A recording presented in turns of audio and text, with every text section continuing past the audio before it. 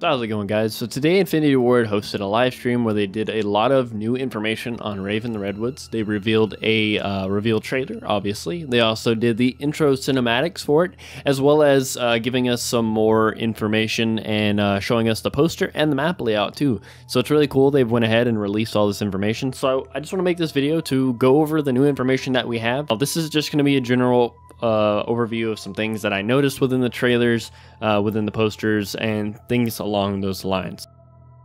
So first off, let's take a look at the poster. Lee Ross has been hinting at this for a while on Twitter now. First, we got an image of the credits, and a few days ago, or about a week or so ago, we got the image of the Slasher's welder mask. So it's really cool to finally have the full high-res image of it. You'll see the Slasher in the background with our 4 characters with their new personas that they're taking on within Rave and the Redwoods, as well as the always awesome Kevin Smith. If you look down here at the credits, you'll see it says with Kevin Smith and Jason Mewes. If you're not familiar with Kevin Smith or Jason Mewes, then I suggest you go and watch Jay and Silent Bob, because that is where they are most commonly known by. I really hope Infinity Ward have included Jungle Love by the time, since they have both of these characters in here. If they don't, then that's a missed opportunity, and I'd be pretty sad if they didn't. So if you guys aren't familiar with that reference, again, go watch Jay and Silent Bob. Take a quick look real fast here at the map layout. It's nice that we have this already. We spawn here in Bear Lodge, and we actually start out with no weapons at all, and zombies are already coming after us. So we'll be starting out with our bare fist, no pun intended, and we'll have to find some means of defense nearby. I think also with it being this map, we're going to have those melee weapons that they've been heavily advertising and pushing for pretty much within the spawn room. So I think we'll be able to pick them up, much like we did with like the shovel and stuff within Origins. I think those things are already going to be around us, if not within a door or two. They did a great job at capturing sort of the layout of a campgrounds. This is definitely something that you would see if you went to a camp. Even down to the art style. It's really cool that they did this. I like that they've gone with sort of the classic way of naming each area of the camp. A lot of camps would do either like tribe names or in this case animals, and that definitely works for this. So with these icon tokens, I think it's going to be very similar to Zombies in Spaceland.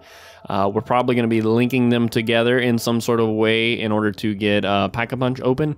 Or, since we are in a summer camp, we could possibly be getting stuff like badges. So I think that would be a cool way to incorporate challenges or time trials, something along those lines like we've had in the past. As far as the Rave itself goes, that's probably going to be taking place here in the recreational area of the map. That seems to be a wide open place. More than likely, that is where the Rave would be stationed.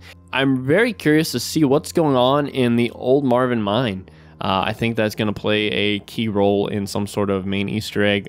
Also, later on, you'll see the Slasher kind of evolves and gets larger. I think that may have something to do with something that's going on in the mine, much like Element 115. So I think we could be getting something that alters the zombies and things that enter in the mine, or something else that affects the zombies as well as the players. So I think that's what's going to be happening within the mine or the surrounding area. The docks, you have these 2 red canoes.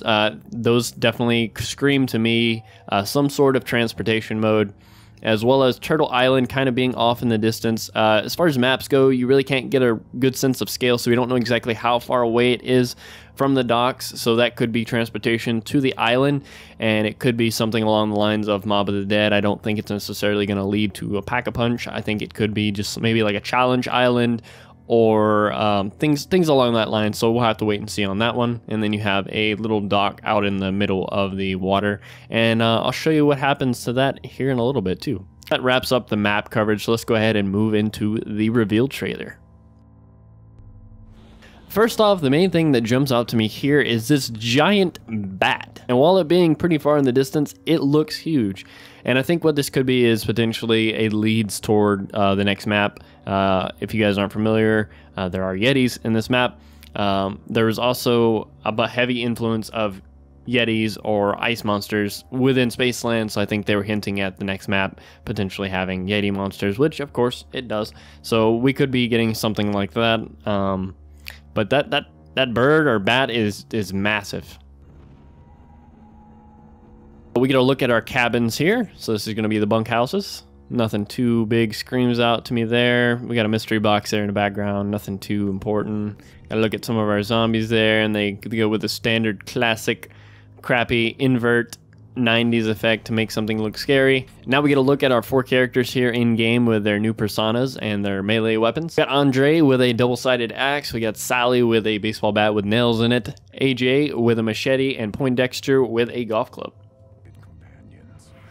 More zombies coming out, and then we get a nice little intro of the characters. Zombies, welcome to my party. This looks like a summer vacation right out of a nightmare. We get a pretty cool panning shot here of just some zombie destruction. And then this part here really took me by surprise. This is a very, very dark turn. I'm not sure if this is going to be some sort of new you know, ticket system or badge system. Definitely could be playing on things like tickets and tokens or badges, whatever may happen within this map. We have an archery range, we have an obstacle course, we have a wall to climb, and it looks here like we have a throwing knife thing. So this could be where we earn tickets, tokens, or whatever in order to buy stuff or upgrade things. Here we get a look at 3 of the new melee weapons in use by our characters. Pretty sweet. Really digging that double-sided axe. And then we get a look here at the docks, and if you look right here, that perk in the background, I went in, checked Zombies in Spaceland, and I could not find anything that matches that neon and that animation of sort of a waving effect. So I think that could possibly be a brand new perk there on the dock. So that would be cool and interesting to see what exactly it is. And then we got zombies entering in the water while we're on this platform. So as I was saying earlier, there's this area that we can stand on. So it's really cool, and I think an awesome addition to this is piranhas. These piranhas are devouring these zombies as they're in the water, so it's pretty cool. I think this is going to be similar to the alligator trap within Zombies in Spaceland, where it's not going to be, you don't activate it by buying it. It's activated just by stepping on it.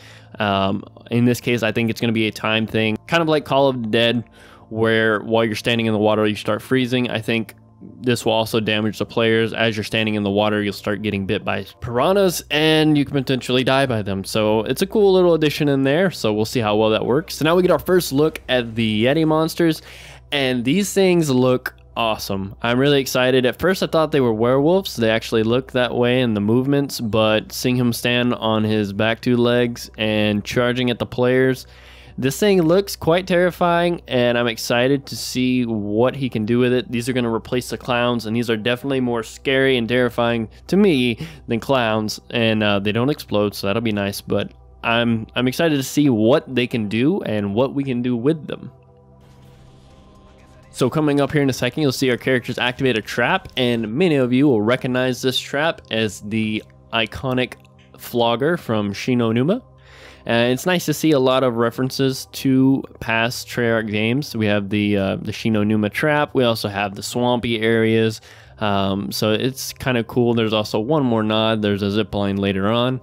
So as our characters approach this bonfire here, they begin to start seeing neon colors everywhere, obviously influenced by hallucinogens. So this is definitely going to be playing on that. I think this is definitely going to be something that is going to be a timed event, kind of like the Afterlife mode, or very similar to the sunglasses within Zombies in Spaceland, without being able to equip or unequip them.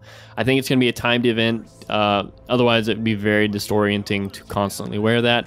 And as Lee Ross stated within the stream, upon going into Rave mode, the slasher then comes in to cause chaos. And if we take a look here, it actually looks like our characters are able to become, or at least equip, the slasher weapon and what appears to be his mask, because this is obviously a limited HUD, so it would be pretty cool. Maybe that'll be sort of our specialist abilities that we have. And then we get our look at our slasher inside of Rave mode, and I gotta say, this dude looks awesome. I love the design on him. He looks terrifying and awesome at the same time, and I gotta say, they did a great job at captivating something that would be horrifying to see and intimidating, because the fact that he runs his saw along his own welder's helmet, it seems like something straight out of a horror movie that they would do to intimidate any and everyone around them because you're like, that dude's crazy, I'm running the other way. Look here at someone activating what appears to be the DJ station of the Rave. It's probably going to function similar to the disco floor within Zombies in Spaceland, where it activates kind of like a monkey bomb or a boombox trap and then eventually explodes. Then we got our characters again on the zip line, so again, more nods to Shino Numa. We have our character within Rave mode, and you can see the zombies with the really cool neon body paint. And again, this definitely screams out to me a limited timed event, just because the HUD around it is very disorienting. It would be very hard to play an entire game like that. So I think it is definitely going to be a timed event, and it will play into an Easter egg in some way just because you will have a certain amount of time to complete a task within that mode.